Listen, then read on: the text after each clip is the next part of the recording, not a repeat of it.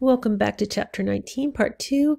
Here we're going to explore Darwin's big ideas.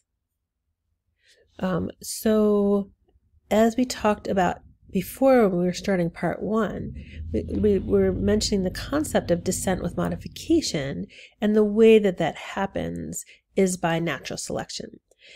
Natural selection does explain those three broad observations about nature that we talked about before: the unity of life, how living things have a lot in common; the diversity of life, how things are also very, very different; and also the way that organisms seem to be suited for or fit into their environments.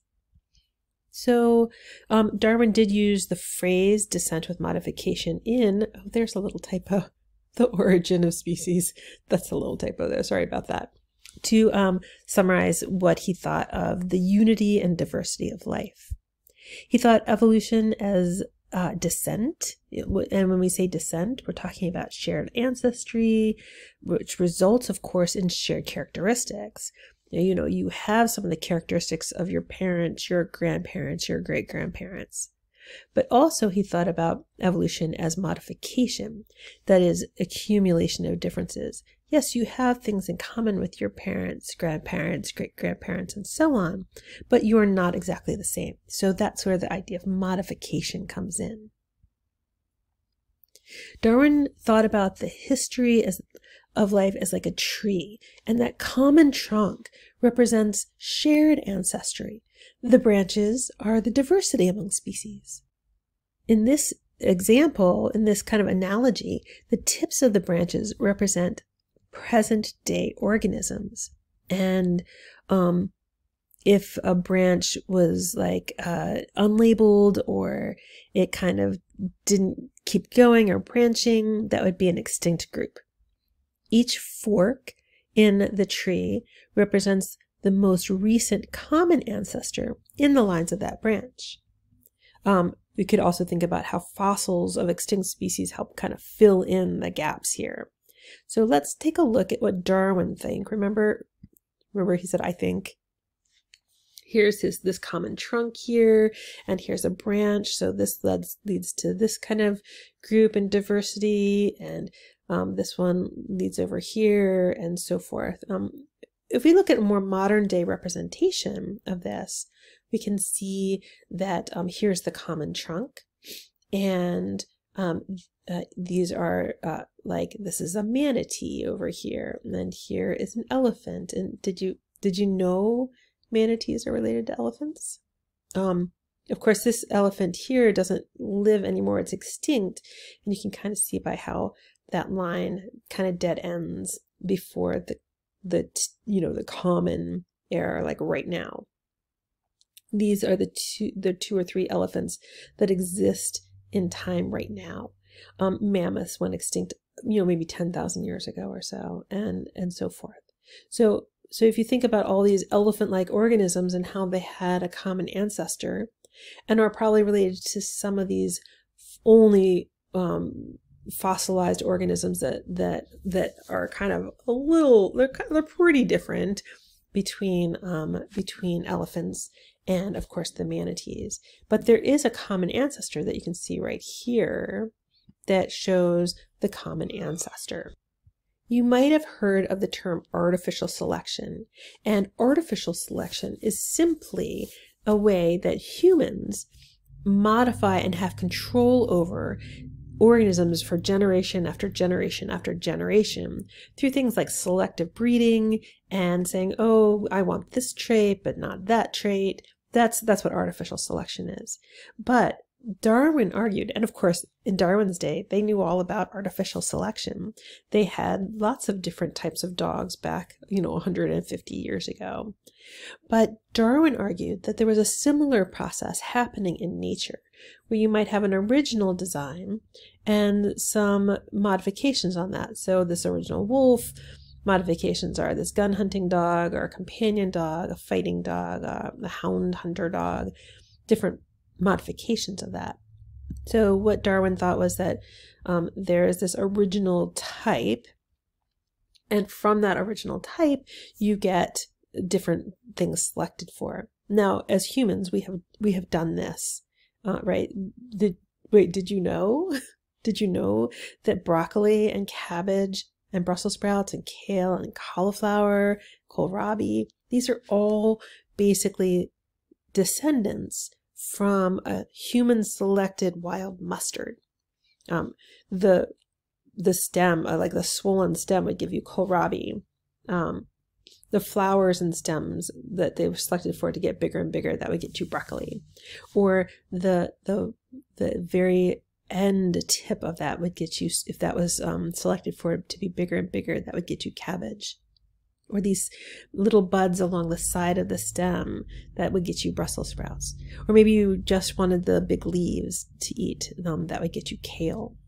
So again, we as humans knew this, we know this, and all that Darwin said was, hey, same processes are happening in nature that humans are controlling. It just doesn't require human intervention. So with this idea of seeing what happened with human control, Darwin came up with his first observation, and this is very important. The first observation is that members of a population, they're not exactly the same. They have variation in traits, and it's important that these traits are inheritable, that you can pass on this more orangey color compared to this more yellowy color. You can pass on the bigger spots compared to the little spots. So observation 1, members of a population often vary in their inherited traits.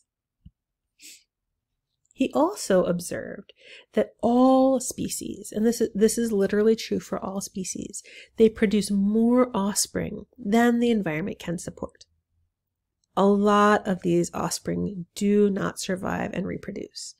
So those two big observations allowed Darwin to come up with his first inference.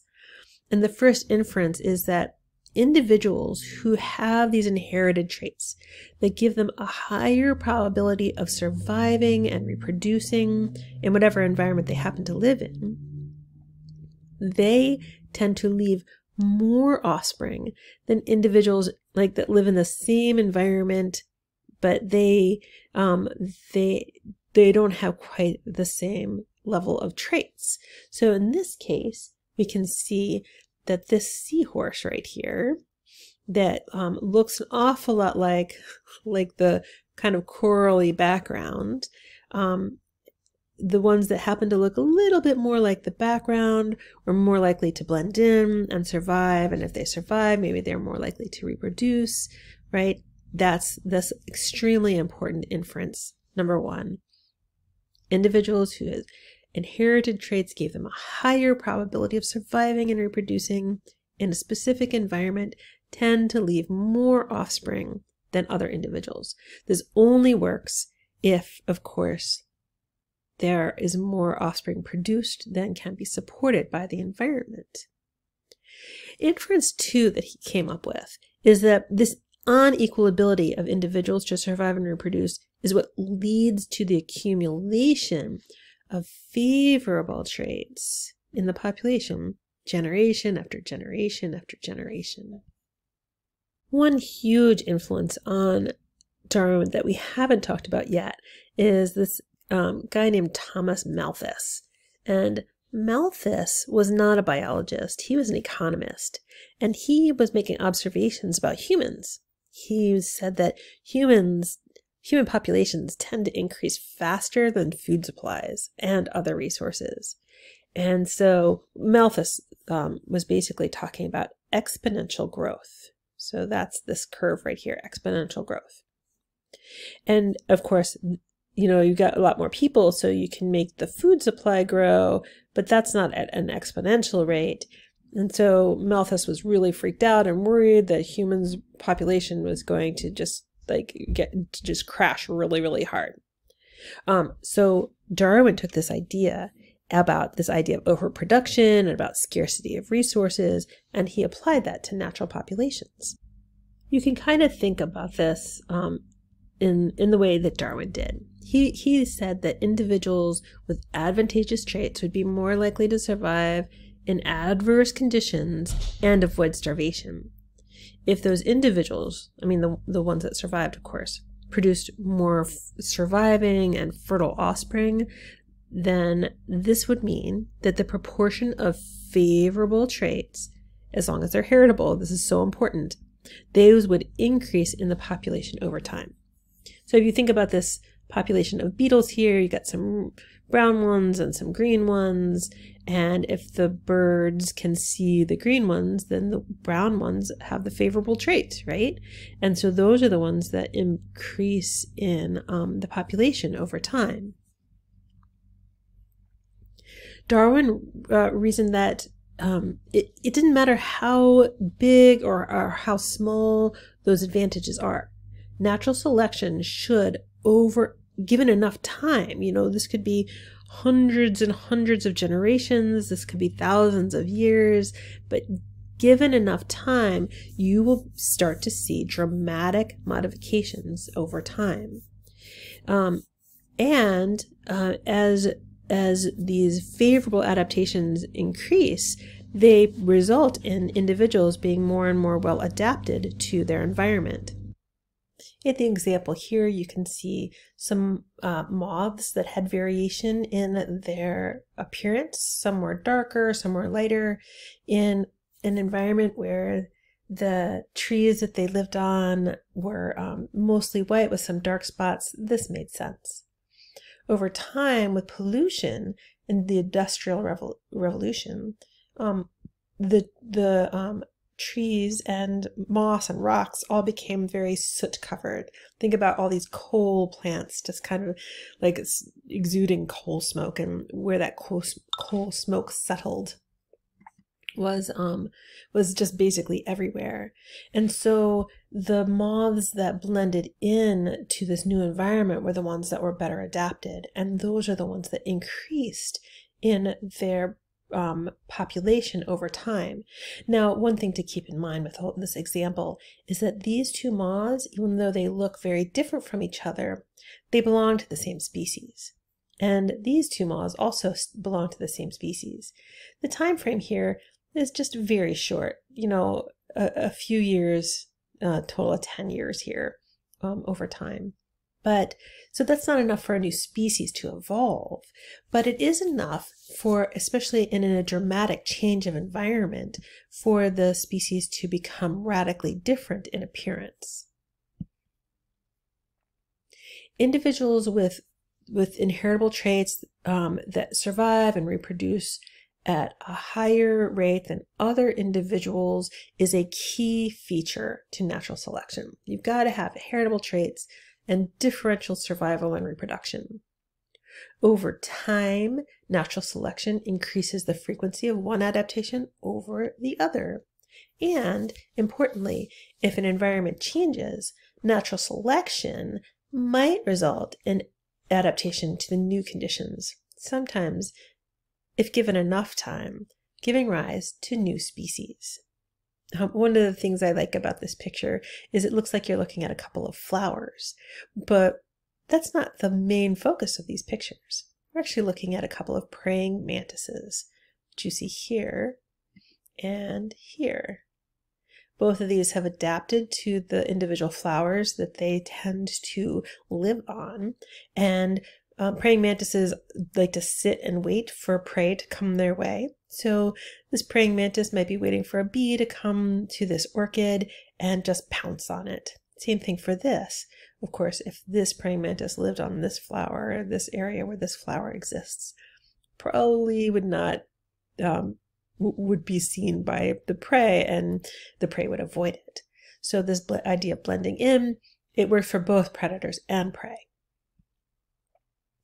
One other key thing to remember, and this is so easy to forget when you're studying evolution for the first time, is that it's populations that evolve, not individuals. It's not like this little individual praying mantis right here. It didn't, happen to say, oh, if I look more like this flower, I could survive and reproduce more. It's not how it works. It's really important to keep in mind when we think about populations evolving that it's the type that blends in worse is the type that doesn't do well, and the type that blends in better is the type that does better. Blending in isn't the only way that natural selection happens, of course. It's just really easily visual to talk about when we're looking at lecture slides. So natural selection itself works at the population level, not on the individual level. It's not causing change in an individual. Also, it's important to realize that natural selection can only increase or decrease the frequency of that trait in the population, among individuals in that population, but it doesn't cause a new variation to exist by itself. We need mutation for that to happen.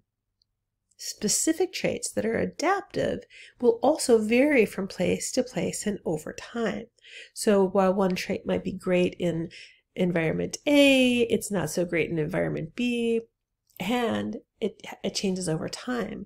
So while it might have worked really well for a species in the past, nowadays maybe it doesn't work quite so well. So all of those things are key to understanding Darwin's big ideas. The next part that we're going to talk about is evidence for evolution. So we'll hit that when we come back for part 3 of chapter 19.